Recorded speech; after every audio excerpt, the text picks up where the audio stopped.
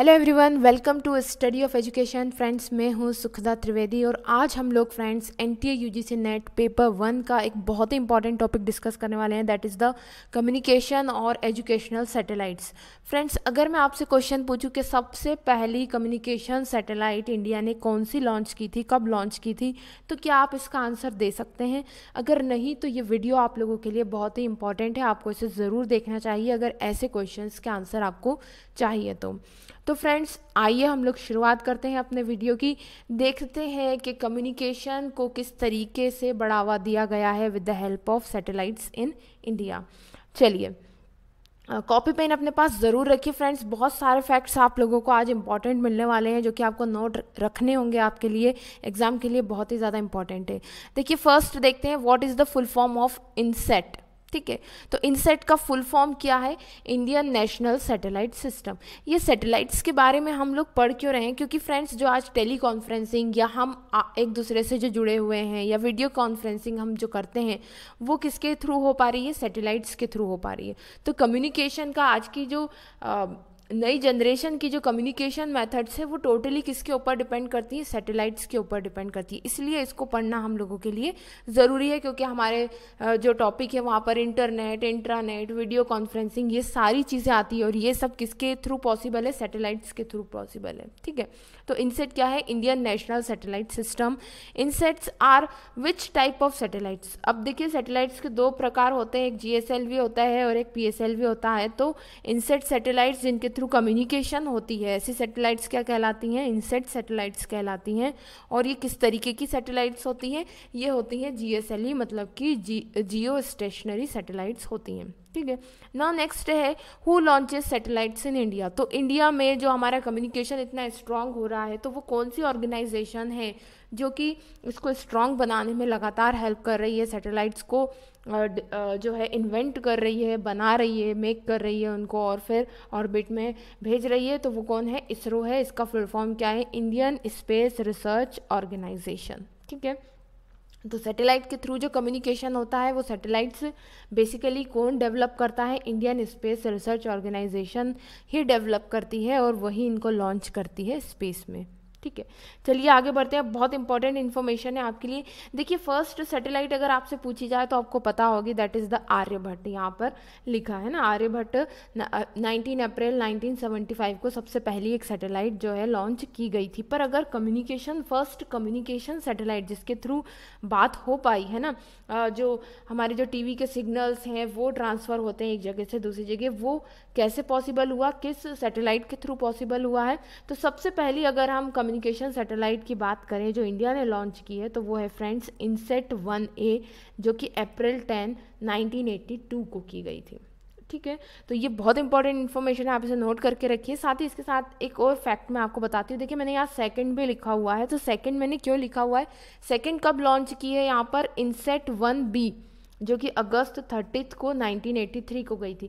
सिर्फ एक साल के अंतर में दूसरी सैटेलाइट भेजने का कारण क्या रहा फ्रेंड्स? क्योंकि पहली जो सैटेलाइट थी वो सिर्फ 6 महीने ही काम कर पाई, उसके बाद वो डिस्ट्रॉय हो गई, काम करना उसने बंद कर दिया, इसलिए जो है सेकेंड सैटेलाइट भेजी गई। तो ऑफिशियली पहली सैटेलाइट तो कौन सी है? इनसेट 1A है, जो कि इतनी तारीख को भेजी गई थी, पर वो सिर्फ 6 महीने काम कर पाई। उसके बाद जो है इनसेट 1B अगस्त 30, 1983 में ये लॉन्च की गई सेकेंड सैटेलाइट। अच्छा, सबसे लेटेस्ट कम्युनिकेशन सैटेलाइट कौन सी है और कब लॉन्च की गई? बहुत इंपॉर्टेंट है, that is the GSAT-31 on February 06, 2019। तो 2019 में, अभी में फरवरी 6 फरवरी को GSAT-31, ये आपको याद रखना है। ये दो बहुत ही ज़्यादा इंपॉर्टेंट फैक्ट हैं। ठीक है, चलिए आगे बढ़ते हैं। The first satellite built by an Indian university. अब जो किसी यूनिवर्सिटी ने, है ना, यूनिवर्सिटी के बच्चों ने मिलकर मेहनत करी under the guidance of ISRO.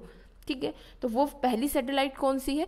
तो फ्रेंड्स वो है एनुसेट। उसका किस यूनिवर्सिटी ने बनाई थी? अन्ना यूनिवर्सिटी सैटेलाइट। इसका फुल फॉर्म क्या है? अन्ना यूनिवर्सिटी ने बनाई थी, इसलिए इसका नाम क्या है? अन्ना यूनिवर्सिटी सैटेलाइट। होप आप लोगों को पसंद आ रहे होंगे क्वेश्चंस फ्रेंड्स।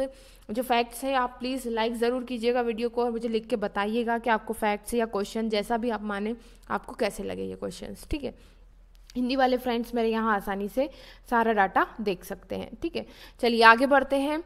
तो ये आपको क्लियर है, first satellite build by Indian university. तो इंडियन यूनिवर्सिटी के कुछ स्टूडेंट्स ने इसरो के साथ मिलकर के एक सबसे पहली सैटेलाइट बनाई कम्युनिकेशन के लिए, that is the एनुसेट the university satellite. ठीक है, चलिए आगे बढ़ते हैं।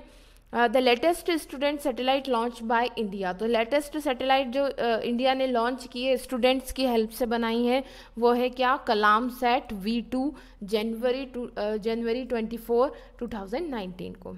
ठीक है, तो अब सबसे पहली बात ये है, एनुसेट है ना, सबसे पहली सैटेलाइट है जो यूनिवर्सिटी ने बनाई है, और लेटेस्ट कौन सी है, जो जनवरी 24 2019 में कलाम सेट है वो। ठीक है, होप आप लोगों के पास कॉपी पेन होगा, आप इसे नोट करते जा रहे होंगे। ठीक है, what is the name of educational channel of Indira Gandhi national open university. तो इग्नू की अपनी एक एजुकेशनल चैनल है, उसका नाम क्या है, ज्ञान दर्शन। बहुत ही इंपॉर्टेंट जो है ये एक क्वेश्चन बनता है, पिछले एग्जाम में आ भी चुका है।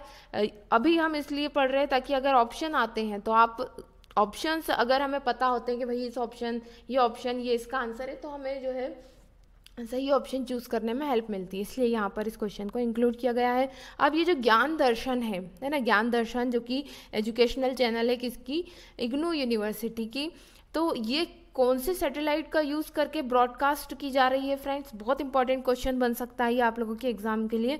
तो फ्रेंड्स ये GSAT 10 का यूज़ करके जो है ज्ञान दर्शन ब्रॉडकास्ट किया जाता है हमारी टीवी पर। ठीक है, कौन सी चैनल कौन सी है, ज्ञान दर्शन, पर किस सैटेलाइट के थ्रू ये ब्रॉडकास्ट हो पा रही है, GSAT 10 की हेल्प से। ठीक है, इसी तरीके से ज्ञानवाणी जो है रेडियो चैनल है किसकी, इग्नू इसको फैसिलिटेट करता है। ठीक है, इग्नू का एक सेंटर है जो ये सारे मीडिया रिसोर्सेज को देखता है, उसके बारे में भी हम फिर कभी डिस्कस करेंगे। हाल फिलहाल हम लोग आज इस तरीके की सैटेलाइट से जुड़ी हुई फैक्ट्स को जानेंगे। ठीक है, आगे बढ़ते हैं। चलिए अब देखिए कुछ इंपॉर्टेंट मैंने कुछ ऐसे सैटेलाइट्स के बारे में निकाला हुआ है जहाँ पर आपको स्टूडेंट्स ने बनाई है और कुछ स्पेसिफिक काम है उनके, है ना। तो स्टूडेंट सैटेलाइट स्टूड सेट, ये इसका शॉर्ट फॉर्म उन्होंने बनाया है, कब लॉन्च किए, जुलाई 12 2010 को। ये सैटेलाइट है किन लोगों ने डेवलप किए, 7 engineering college from Karnataka and Andhra Pradesh के बच्चों ने इसको डेवलप किया था to take the image of earth की इमेज लेने के लिए। ठीक है, तो एजुसेट ये आप ध्यान रखिए, क्योंकि कई बार ऐसे क्वेश्चन आ जाता है कि सपोज इस तरीके का क्वेश्चन आ गया कि इग्नू जो है अपनी चैनल ज्ञान दर्शन का ब्रॉडकास्ट किस सैटेलाइट की हेल्प से करता है, और अगर ऑप्शन में आपको ये सैटेलाइट दे दी, स्टूड सेट दे दिया, जिग्नू दे दिया और एजुसेट दे दिया एजुसेट दे दिया और आपको GSAT 10 दे दिया, ठीक है, या इनसेट 10 दे दिया, तो आप फिर कौन सा चूज़ करेंगे। तो अगर आपको अलग अलग सैटेलाइट के बारे में पता होगा कि उनके स्पेसिफिक फंक्शन क्या है, तो आप आसानी से आपके MCQs को जो है या ऑप्शंस को जो है चूज़ कर सकते हैं। ठीक है, नेक्स्ट है जुगनू, बहुत इंपॉर्टेंट है। ये एक नैनो सैटेलाइट था जो कि कहाँ के स्टूडेंट्स ने डेवलप किया है, Indian institute of technology Kanpur के बच्चों ने इसको डेवलप किया है under the guidance of ISRO. तो जितने भी सैटेलाइट जो है फ्रेंड्स जो बनाए जाते हैं वो under the guidance of ISRO ही बनाए जाते हैं। बहुत इंपॉर्टेंट सैटेलाइट से, आप प्लीज़ इन्हें नोट ज़रूर कीजिएगा। चलिए आगे बढ़ते हैं। अब देखिए ये सत्यभामा सेट, ठीक है, सत्यभामा सेट जो है ये भी एक सैटेलाइट है। कब लॉन्च किया गया है, जून 22 2016 को लॉन्च किया गया है। बहुत स्पेसिफिक इसका फंक्शन है, इसका नाम आपको बिल्कुल रट के रखना है ना। तो satellite from Satyabhama university Chennai to collect data on green house gases. तो ये इन्वायरमेंट से रिलेटेड भी हो जाएगा, है ना। एक तो आपके यहाँ कम्युनिकेशन से रिलेट कर गया, ये इन्वायरमेंट से भी रिलेट कर गया और हायर एजुकेशन से भी रिलेट के कौन सी ऐसे यूनिवर्सिटी है जिसने ऐसी सैटेलाइट डेवलप की है जो कि ग्रीन हाउस गैसेस के बारे में डाटा कलेक्ट करती है, और वो ग्रीन हाउस गैसेस में इन्होंने इन गैसेस के बारे में ये डाटा कलेक्ट करती है। तो ये आपको याद रखना है नाम क्या, that is the Satyabhama set. जून 22 2016 को ये लॉन्च की गई है। कहाँ से, सत्यभामा यूनिवर्सिटी चेन्नई से। ये चेन्नई के स्टूडेंट्स ने इसे बनाया है। लॉन्चिंग तो अलग जगह से होती है, वो एक अलग चीज़ है, वो हमारे एग्ज़ाम से रिलेटेड नहीं है, ठीक है। और काम क्या है इसका, ग्रीन हाउस गैसेस के बारे में जो है डाटा कलेक्ट करना। तो होप आप लोगों को क्वेश्चंस पसंद आए होंगे। प्लीज़ पसंद आए हो तो लाइक ज़रूर कीजिएगा, अपने सजेशंस कमेंट बॉक्स में ज़रूर लिखिएगा। जल्दी मिलते हैं नेक्स्ट वीडियो में, तब तक के लिए best of luck and good bye.